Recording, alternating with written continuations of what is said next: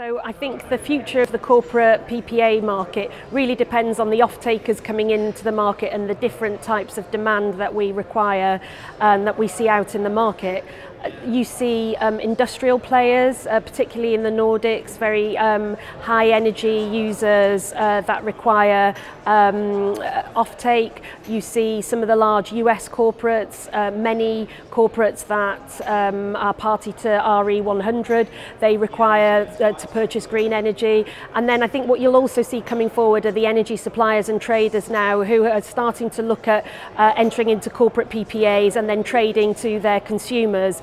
So DLA, we acted for EFET, the European Federation of Energy Traders, and produced a standard form corporate PPA, which is ideally suited for the energy suppliers market.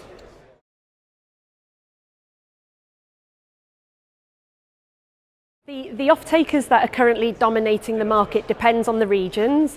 So maybe if we pick the Nordics first of all, which has been probably one of our most buoyant markets, you have the industrial players who, the likes of Norsk Hydro, Alcoa and other industrial players who often don't buy the GEOs and need to contract long-term purely for security of electricity and pricing regions. You also then have the US corporates, particularly the IT corporates coming over, and they're now in the Nordic market as well. A good example of this is a deal that we closed yesterday with Prime Capital and Deca Bank, and that was a 254 off-take wind project.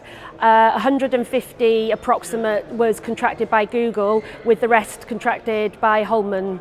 And then also the energy suppliers, you see them as I mentioned previously.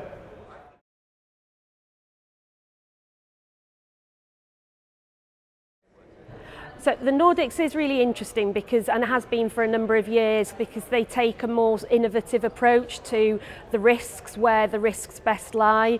So you often see generators taking risks there that they wouldn't take elsewhere, and then outsourcing some of those risks and managing it.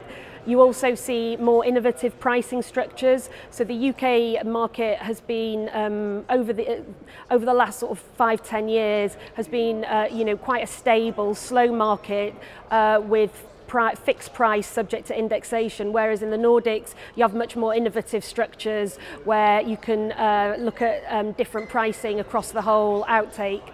So the Nordics will continue to be really busy. Spain has had a bit of a boom over the last year. I think you'll see more in Italy going forward. Latin America for us is really strong at the moment, particularly Brazil. We're still very active in Australia, and I think we'll continue to see interest in Southeast Asia. So it'd be interesting to see how that goes this time next year.